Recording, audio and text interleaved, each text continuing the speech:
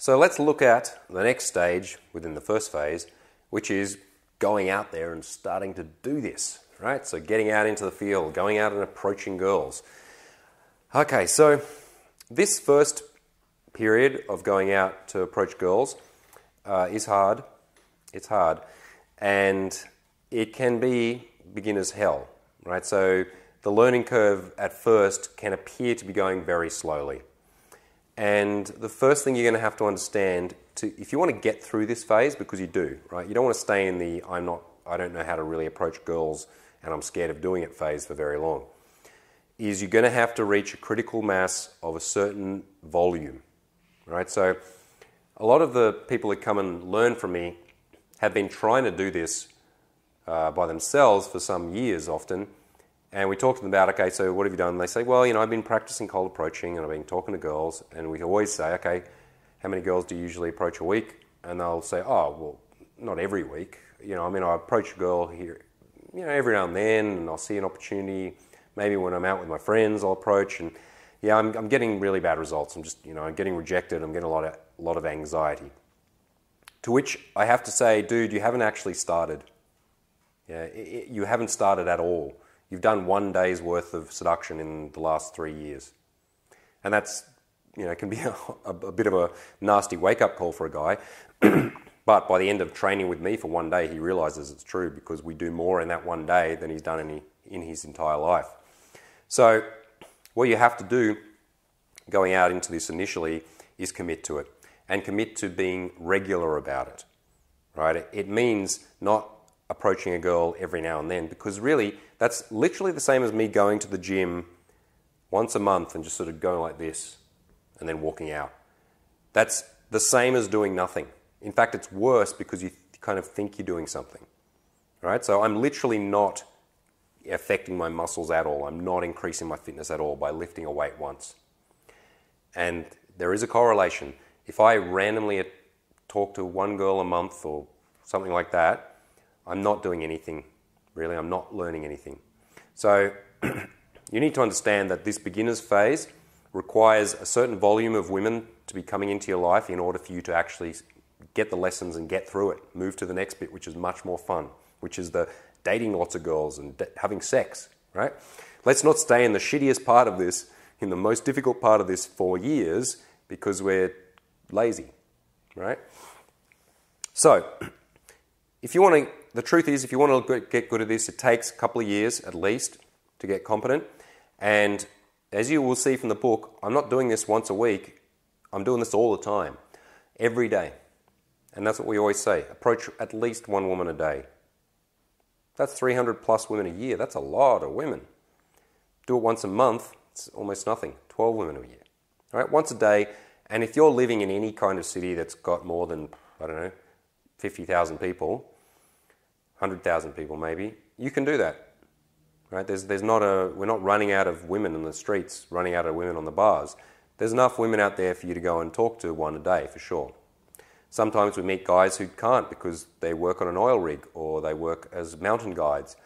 We've had students who are very isolated and we have to talk to them about, well, if you want to get good at this, you're going to have to change your lifestyle. You're going to have to spend your weekends in bigger cities. You're going to have to maybe think about changing your career or doing some big change to actually mean that it's possible. So if you're a guy who's living in a place where there are no women or very few women and you want to get very good at this, how are you going to do that? You're going to have to change your lifestyle. And I've done that. I've moved cities multiple times in my life, sometimes for women, other times for a pursuit that I wanted to improve. I wanted to be a musician. I was in one city where there was no music scene. It's pointless me wanting to be a musician in a place where there's no music. So what did I do? I moved to a new city where there was these opportunities. And this is the kind of stuff you start to think about once you start thinking bigger, start thinking globally, start thinking, what do I really want? Well, I want an abundance of this. Is there even an abundance of this resource in my area? Actually, there's not. Okay, I need to move to a place where there's more of that resource. Okay? So keep that in mind if that's your situation. So the first thing we have to do is commit mentally to going through this process and understanding that if you approach 5 girls, you have no sample size to make any kind of assumptions or conclusions about. And we see guys doing that. They approach 5 girls and then they tell us what they think seduction is. Oh yeah, the problem with cold approaching is, what? Dude, you've done 5. That's nothing. You haven't even started. Until you've done 100 or several hundred approaches, that's when you start to see patterns. That's when you start to see, oh, okay, if I do 100 approaches well, learning how to do them well, then I'll see that some, let's say 5-10% of girls are really nasty. Probably less than that. I'll see that 10 to 15% of girls are really open and really friendly. And I'll see that the vast majority are fairly neutral, on the fence of leaning towards no, right? That's what I see to be the general reality now that I've done this hundreds and hundreds, thousands probably times. So a mental commitment and an actionable commitment to going out all the time and meeting girls regularly is vital. The next important thing we need to look at in this beginner's phase is anxiety and rejection. Okay, so these are the two things that cripple men in this stage. It is the primary reason why they often give up in this stage.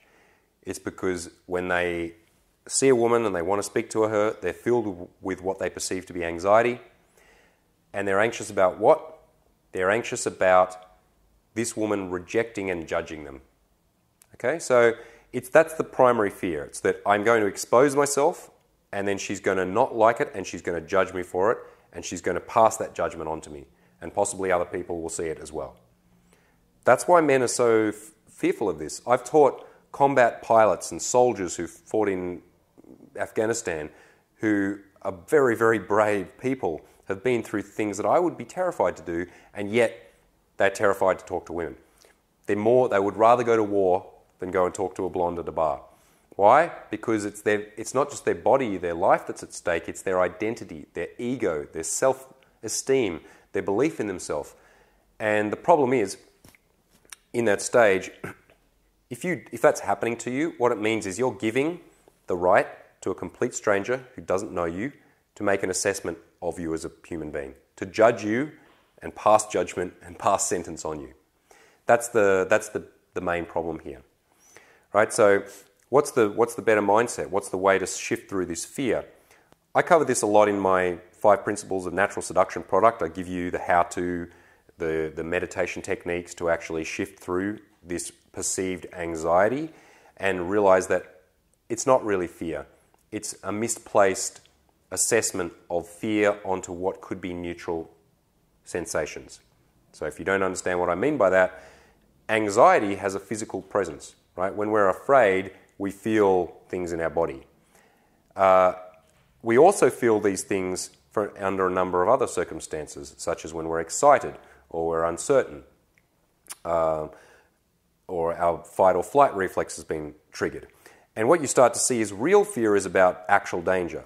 These anxieties are really misplacements of the fear response onto just feelings in your body, right? So I feel when I see a girl I want to speak to and I start walking to her, I still feel that rush of sensations that I used to call fear. Now, to me, it's actually excitement. But I shifted from fear to a neutral understanding. Okay, it is what it is. It's just sensations in my body. Can I still operate with these sensations? Yeah, I can still do it.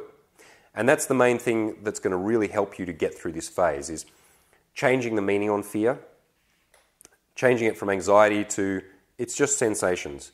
It's just an experience I'm having and it will pass. And then eventually that'll shift into it's a positive. It is excitement. It's anticipation. This is vital for you to work through this, because there is no way to avoid the unpleasant sensations. There is no way to avoid being rejected by a girl, having a girl deny your request. There is no way to avoid running out of things to say sometimes and making a fool of yourself and tripping over your words. All of that you will and must experience. And I still do it. Even though I'm very good at this, I still get those experiences. More importantly, rather than trying to avoid them, let's learn how to process them effectively. So as you go through this journey, especially the beginning stages, you're committing to, I will meet a girl every day at least. So you're meeting these girls. And at first, it might not work very well. You're a beginner. You haven't done this. It's understandable. The girls don't respond well because you're miscalibrated, because you're nervous, because you speak too fast, because you're not listening carefully. because you're standing too close or too far away. There's all these things that you learn over time. You can speed that up vastly by having a mentor or a teacher, but you can learn it yourself, as I did. But over time, you calibrate, you become smoother, you become more responsive, you listen more carefully, and so, of course, you get rejected less. But rejection is always going to be a part of it, and understanding that it's not a rejection of you as a human being. How can it be? She doesn't know you to the depths of your soul. It's a rejection of whatever she sees in front of her, which is just you doing some stuff that you're uncomfortable and unfamiliar with, and probably not doing it that well, and so she decides she doesn't want to see you again. It's not personal. It really isn't. It can't be personal unless you make it personal, unless you give her the right to make judgment of you.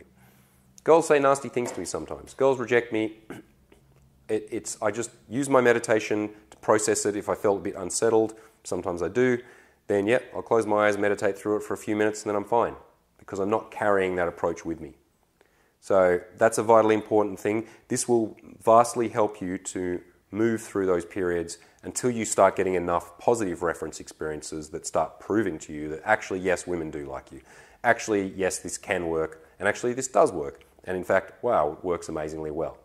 Right? So please carry that through as you get through this stage. An extension of this is to start looking at your definitions of success. Of course, we get into any pursuit to succeed at it, to achieve it, to get the rewards. But in seduction, the rewards are not so apparent initially.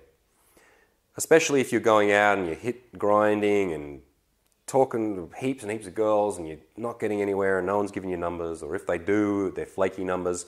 That can be very demoralizing over time. And the fact is, sometimes it is just going to happen. You will have, even when you're good, you have long runs sometimes where it doesn't work. Even in like living memory, I remember a year ago having a period where for 3 weeks I just got 100% flakes. Every girl flaked. And that was when I was a master at this, when I was teaching this internationally.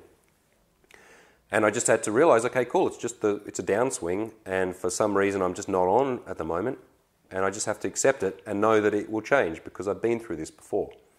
Right now, maybe you haven't been through it before, but understanding that it is going to change and that you need to start reframing what you perceive success to be.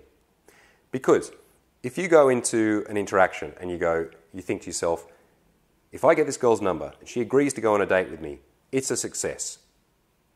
Anything else is a failure, then I'm setting myself up to fail very often, much more often than I succeed. Instead, start to reframe what success means.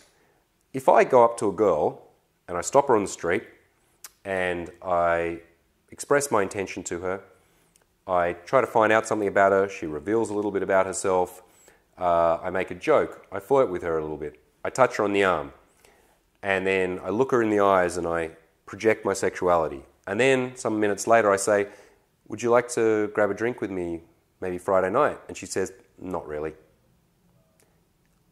And I perceive that to be a success. Well, I'm an idiot. Because actually I succeeded many times in that interaction. All those steps up to the point where she just said no were successes. I got to practice opening. I showed a girl what my intention was and didn't hide my sexuality. Success. I asked a complete stranger about her personality and she revealed something about herself that probably she wouldn't normally reveal. Success. I reached over and bridged the physical space and made contact with her physically, which is something I usually don't do. Success. Success, success, success, till she goes, no, this isn't going to continue anymore, at which point I go, okay, that's as far as I can go. I did the best I could, or maybe I didn't do the best I could. Maybe I did some things really good and some things really badly. Or maybe I was ballsy and then I retreated, or whatever. It doesn't really matter. I have a mixture of successes and lessons instead of a failure. Right? Failures are very demoralizing, especially when you have 10 of them in a row, 10 times 10 days forever. Right? That's demoralizing.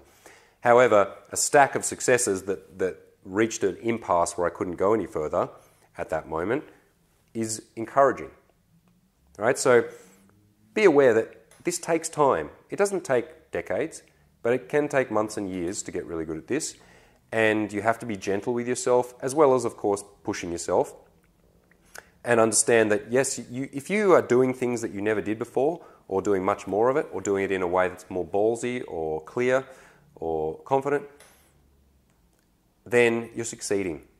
The phases are shifting. Sometimes they feel like the Earth's not moving, but it is, it's moving, right? We're going to get past this part, and then suddenly, even on the same day, you can have it. Failure, failure, failure. Hang on, let's reassess this. All right, what am I doing? Yeah, I'm learning skills, I'm getting experience. All right, success, success, success, impasse. Success, success, success, impasse. And then, last one of the day, the girl says, hell yeah, I want to hang out with you, and you fuck her that night.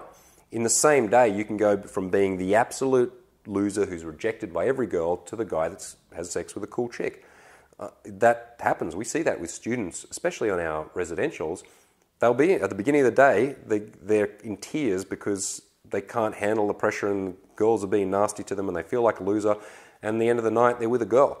Like, because we put them through such intense processes, they can experience all of that in one day.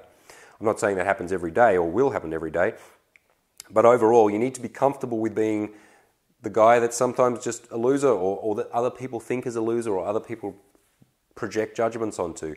That you're silly, that you're a buffoon, that you falling over your words, that you're freezing up. All of that stuff happens, and you're going to have to come to peace with it over time in order to also be comfortable with being the boss, being the cool dude, being the guy who says the right things, being the guy that pulls the trigger, because those guys only appear by making lots of mistakes or getting lots of experience.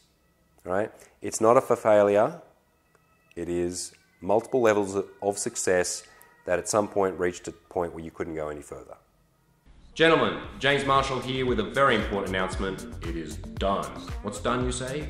It's my book. After 10 years of writing this baby, my first ever book, A Natural History, The Seduction Journals of James Marshall, is finished, released, and ready for you to purchase right now. All you have to do is click the link below or to the side to find out full details.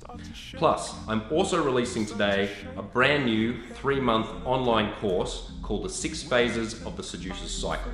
This is all about the long game of seduction. How do you integrate this skill set into a lifetime of success to make sure that the rest of your life is full of amazing sex, incredible relationships, and the lifestyle that you really want?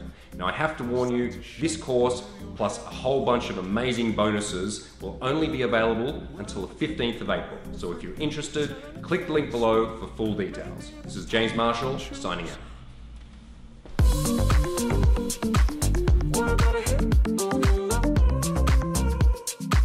Start to shake, do your hair. What other clip are you?